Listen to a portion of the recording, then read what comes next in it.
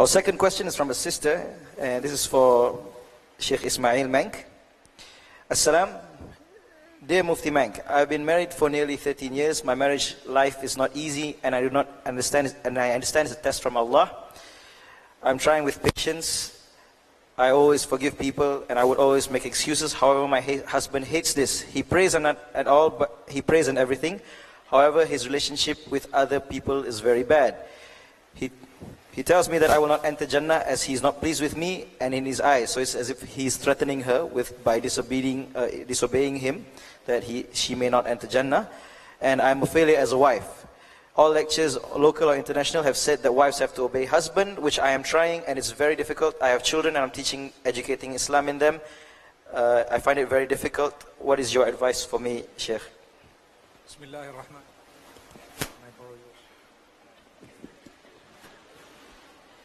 Bismillahirrahmanirrahim. I think the sister needs to bear patience by the will of Allah subhanahu wa ta'ala and continue to try her best. Remember, obedience for anyone in the disobedience of Allah subhanahu wa ta'ala is not applicable. So you have to obey your husband, yes, correct, but you don't obey him where he is wrong, where he is unreasonable, where he is asking you to do something in the disobedience of Allah subhanahu wa ta'ala. So if he does have bad habits or bad relations with people and you have a good relation with people, perhaps you would like to speak to him once in a while. I know you say you were married for 30 years, which is not easy to change a person after 30 years, but with dua and with a trial, a beautiful trial, by the will of Allah subhanahu wa ta'ala, you will be able to achieve.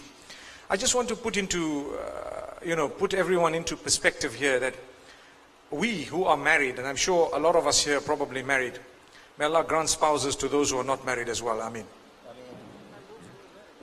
Oh, he says, and those who are married as well. Okay, inshallah. If that's applicable in your situation, alhamdulillah.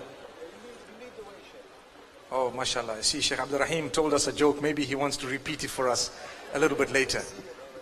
No, you need to say it again. There are people who don't know. Inshallah, we'll get to you, Sheikh. So, they say those who talk about it do not do it. So when your husband talks about it, don't worry, he won't do it. I hope you heard what I said, mashallah. So getting back to what we were saying is, every marriage has to have some degree of sacrifice, challenge, obstacle.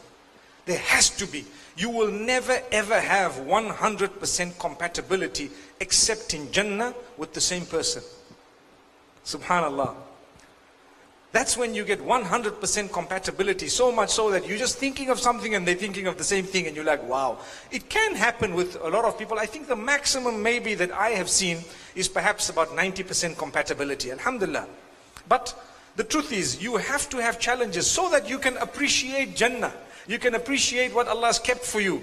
So don't think, oh, my husband, everyone has to complain. If everyone were to complain, we'd all draw up a list. You know, I heard one sheikh recently speaking about an issue where people were complaining to one wise man.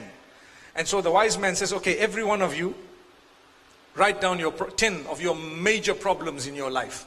So they all wrote it and they brought it and they put it here. So in the next gathering, he tells them, right, each one of you come here and pick out a set of problems that you are happy with. Pick out a set of problems that you are happy with. So he says, the people came and now the problems are jumbled up. You have to have some test in your life, don't you? Allah says He's going to test you.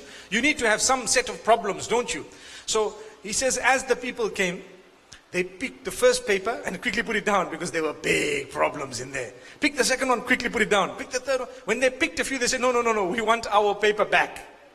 So people say we want our own paper back, which means Allah knows your capacity. He's given you issues and tests which happen to be upon a capacity that you can handle. And that's your paradise. But yes, if some oppression is happening to the degree that is unacceptable and it's continuous, you are allowed to seek termination of that marriage. You know, divorce is something very permissible in Islam, but it's frowned upon if it's done for nothing. If it's done without trying. If it's done without actually trying to mend, then it's frowned upon. But if it's done as a last resort, by all means, it's actually a means of getting closer to Allah, because your stress would be less. Sometimes people are married and they're in such a difficult condition. Allah does not doom you to say, stay in that condition forever. But He says, look, try, make it work. If you really cannot, then alhamdulillah, you can seek a dissolution of that particular situation.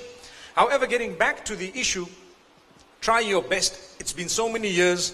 We've got a few years remaining of our lives. We try our best to maintain. It doesn't seem like it's such a major issue. Sometimes we make, small issues appear to be so big because we constantly complain about them and so on. I'd like to think that the sister is only asking for guidance, so these are the few words of guidance. I mean, you would never hear from me to say, sister, you have a problem, break your marriage and carry on. That's wrong. That's not advice. And the reason why I say this is our friends tell that to us. Sometimes we have a small marital issue. You know, my husband, he swore me today.